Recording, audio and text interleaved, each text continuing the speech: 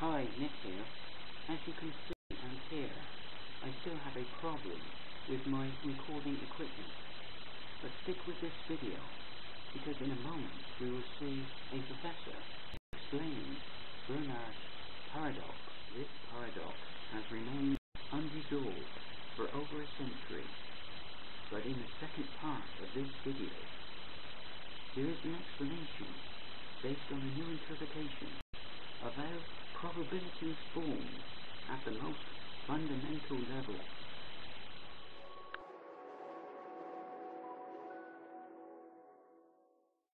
I'm Jonathan Weisberg, Associate Professor of Philosophy at the University of Toronto. Today I'll tell you about Bertrand's Paradox, what it is and why it's so important. By the way, the name Bertrand's Paradox comes from a 19th century mathematician, Joseph Bertrand. He published a famous example of it in 1889, but his example's a bit tricky. So we'll use an easier one from the philosopher Bertrand Paradox. Here's the example. Imagine a factory that cuts squares of wood. The edges of the squares are always between 1 foot long and 3 feet long. Now ask yourself, how likely is it that the edges of the next square they cut will be between 1 foot long and 2 feet long? Well, 1/2 is the obvious answer. The range of possible lengths for the edges is 1 to 3 feet. Imagine a number line from 1 to 3. The 1 to 2 range is half of that, so half of the possible lengths are between 1 and 2 feet. So far so good, but now here's the turn. We're going to ask the same question in different words, and we're going to get a different answer. How is that possible? Let's see. Consider this question. How likely is it that the area of the next square will be between 1 square foot and 4 square feet?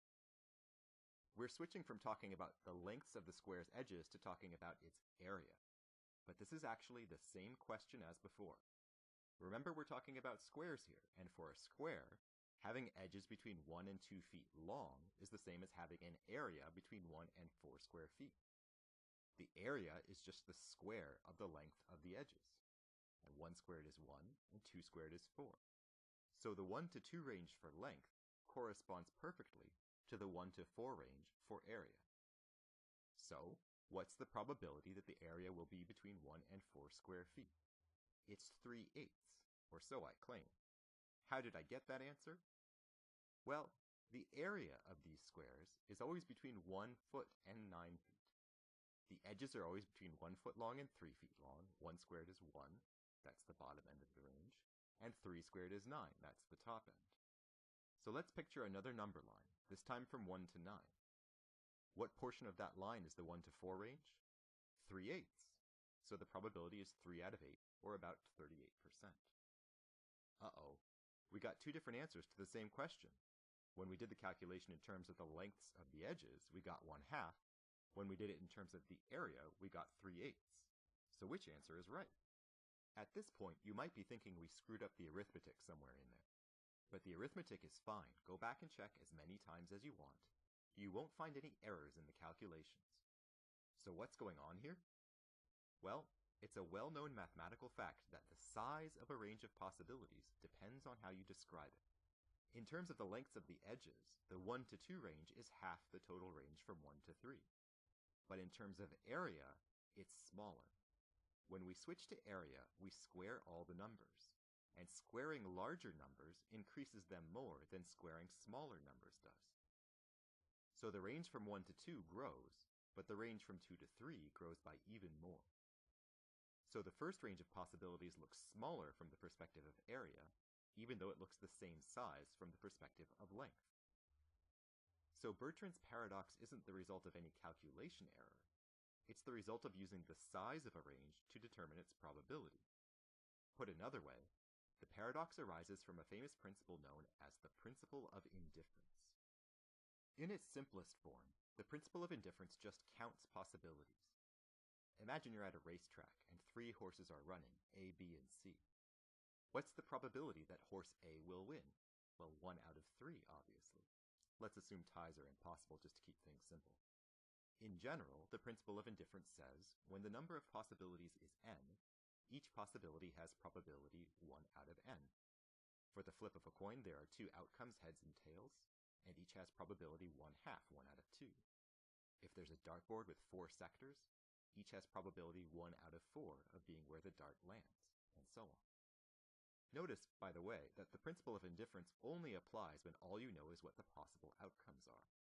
If you have more information than that, for example, if you know that horse A is sick, that changes things. Then the sick horse is less likely to win than the other two. The principle of indifference doesn't apply then. It just tells you what probabilities to start with before you get any relevant information. Okay, so how about when there's a continuum of possible outcomes? In our square factory example, the length of a square's edges could be anywhere between 1 and 3 feet, and you can't count all the points in that range. Well, then the principle of indifference says to use the size of each range to determine its probability. If a range of possibilities takes up half of the total range, then it has probability 1/2. If it takes up a third of the total range, then it has probability 1/3, and so on. And that's how we end up with a paradox. Because we saw that the size of a range of possibilities depends on how you describe it. Using length, we get one answer, 1/2 in the square factory example. Using area, we get a different answer, 3/8 in that example.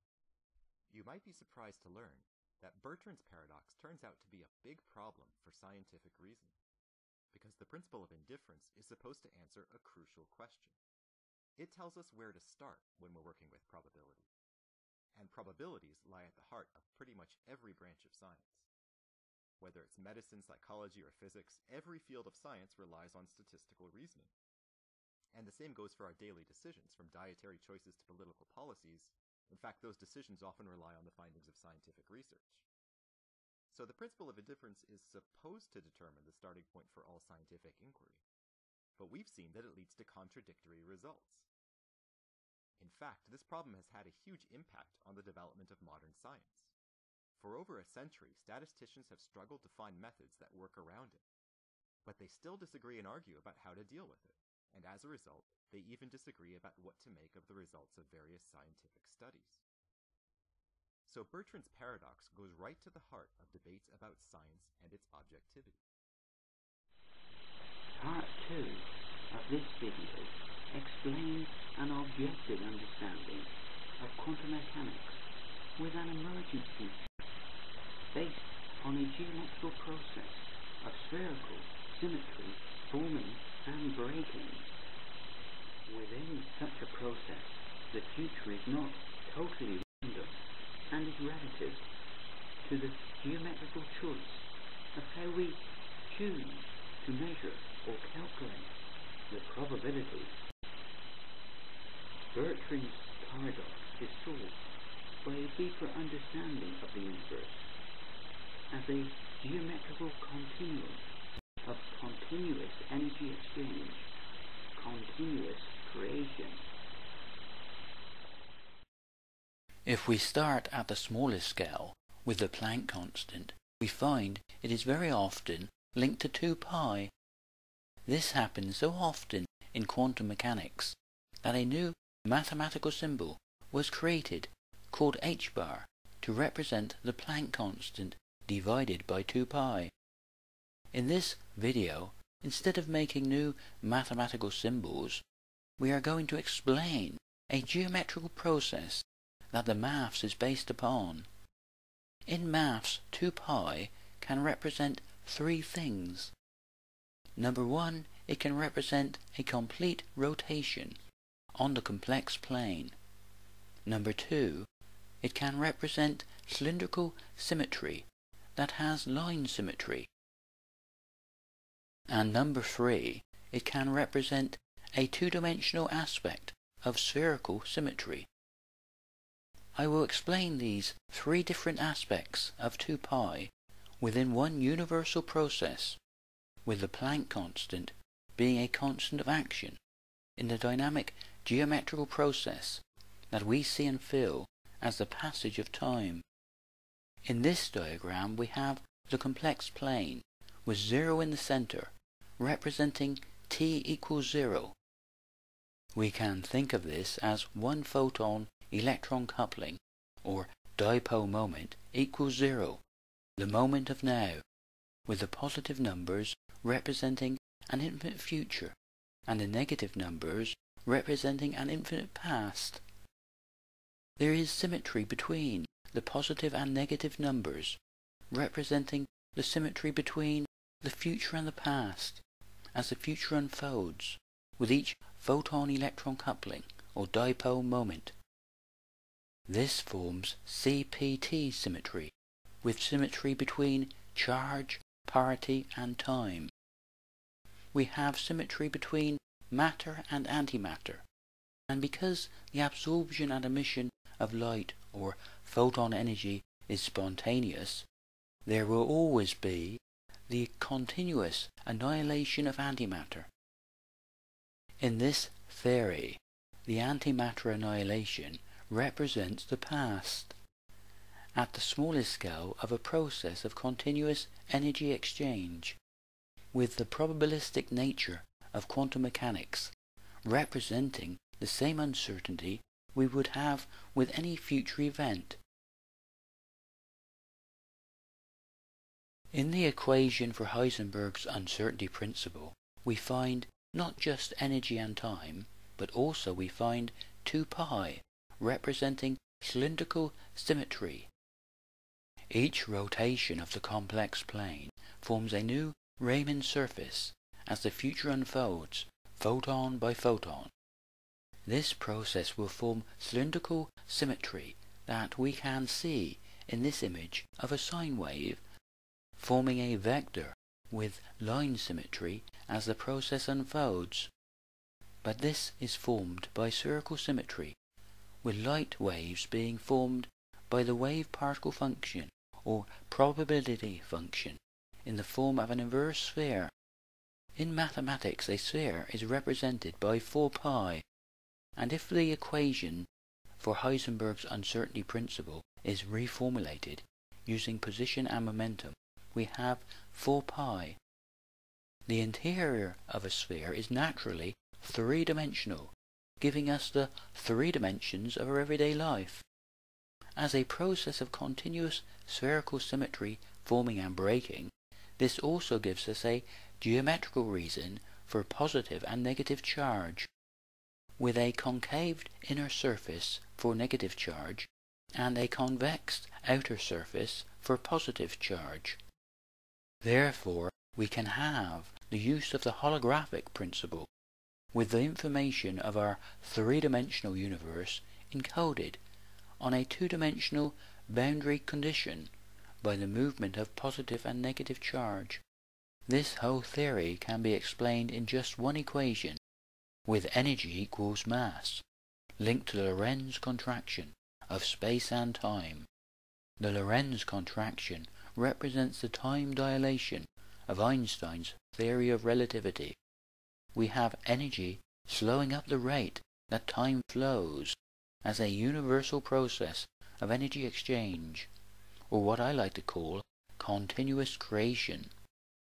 Mass will increase relative to this process, with gravity being a secondary force to the electromagnetic force. The C2 represents the speed of light radiating out in a sphere of electromagnetic radiation from its radius, forming a square of probability. We have to square the probability of the wave function, because the area of the sphere is equal to the square of the radius of the sphere, multiplied by 4 pi. This simple geometrical process forms the probability and uncertainty of everyday life, and at the smallest scale of the process is represented mathematically by Heisenberg's uncertainty principle. In such a theory, we have an emergent future unfolding photon by photon, with the movement of charge and flow of electromagnetic fields.